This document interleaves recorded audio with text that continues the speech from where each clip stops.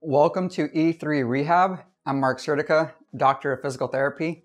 Today, I'm going to discuss a comprehensive rehab plan for triceps tendinopathy, often referred to as triceps tendinitis. I'll start by discussing the anatomy and function of the triceps brachii. It's a three-headed muscle, hence the prefix tri, that's visible on the back of the arm. The medial and lateral heads originate on the humerus, while the long head actually attaches up at the shoulder blade. All three muscles insert on the olecranon of the ulna via a common tendon and act to extend or straighten the elbow. The long head also extends and stabilizes the shoulder due to its attachment up at the scapula. Although the diagnosis is often referred to as triceps tendinitis, triceps tendinopathy is a better descriptor for this condition because inflammation likely isn't the primary driving factor. Instead, you can just think about it as an overload of the tendon, meaning that you probably just did a little bit more than what it could handle over a certain period of time. This is not to be confused with golfer's elbow on the inside of the elbow, tennis elbow on the outside of the elbow, or anything to do with instability, trauma, significant swelling, or numbness and tingling. I would expect fairly localized pain in the back of the elbow that worsens with increasing demands on the triceps. For example, I would expect a 40-pound dumbbell skull crusher to cause more issues than a 20-pound dumbbell skull crusher because it's a greater load.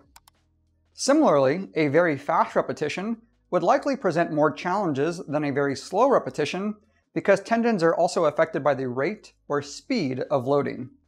And triceps tendinopathy does not mean that you have to discontinue all training.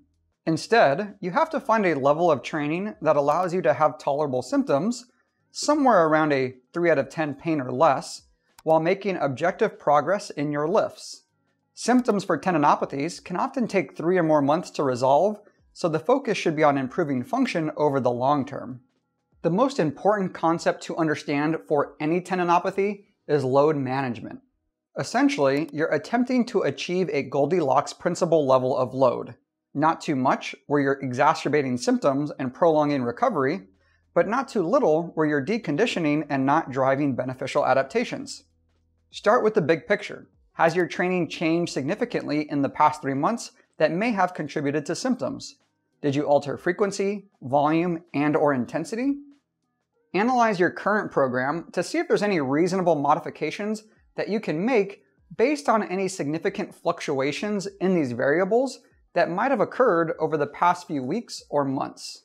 The next things you're going to look at are exercise selection, technique, and tempo as they relate to your compound multi-joint exercises, assuming they're part of your normal routine.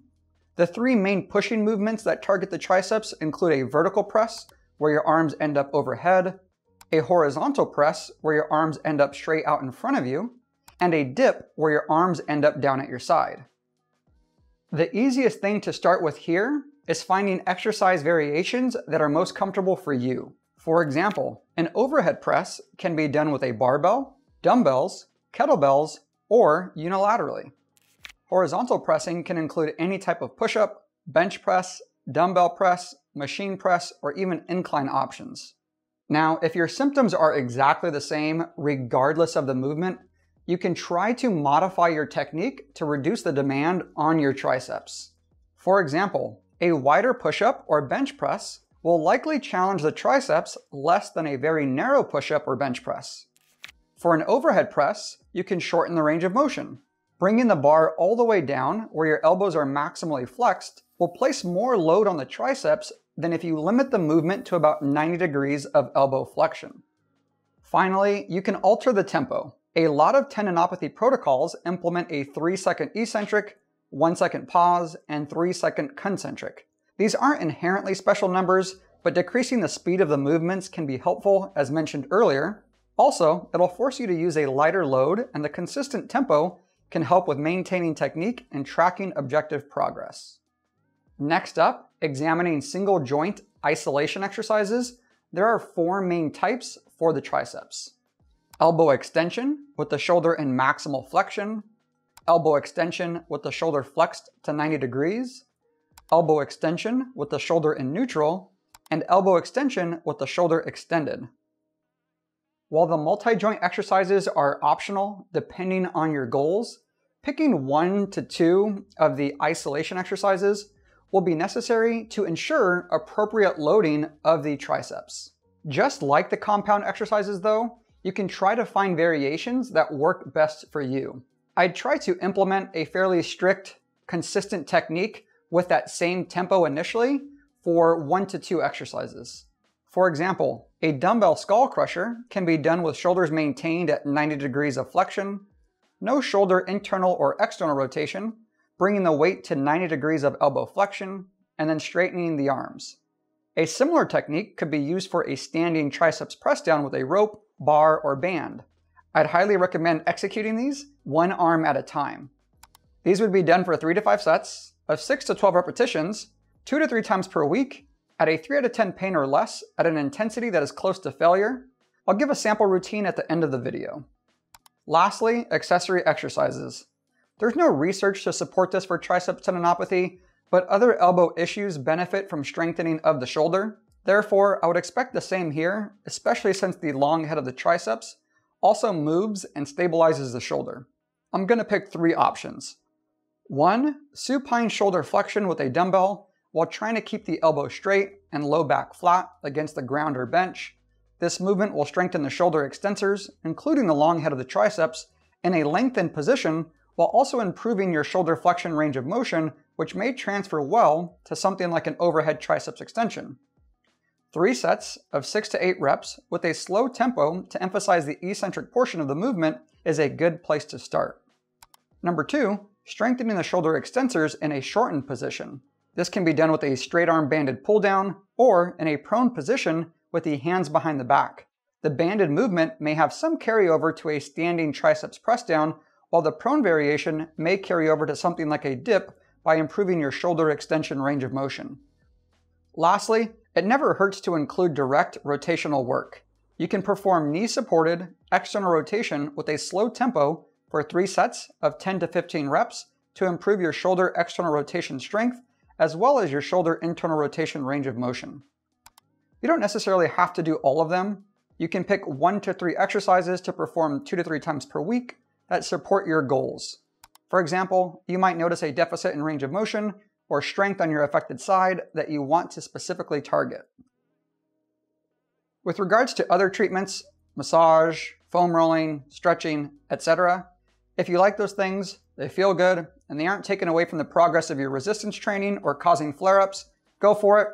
Otherwise, I'm indifferent. Let's summarize. Triceps tendinopathy comes down to a load management issue. The first thing you want to do is identify if you've had significant changes in volume, intensity, and/or frequency within your training over the past few weeks or months.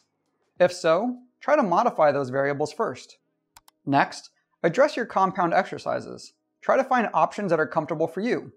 If that's not possible, modify the technique to decrease the demand on the triceps and use a slower tempo. Finally, you want to implement isolation exercises to ensure appropriate loading of the triceps while also incorporating some shoulder accessory work to potentially support the area. I can't provide a specific program that's going to work for everybody watching because you'll have different training histories, goals, chronicity and severity of symptoms, etc. But a very general layout using an upper-lower split might look something like this. Monday and Thursday are leg days.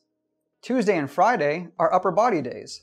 During those upper body days, you might start with 2 to 4 compound pushing and pulling exercises for 3 to 4 sets each.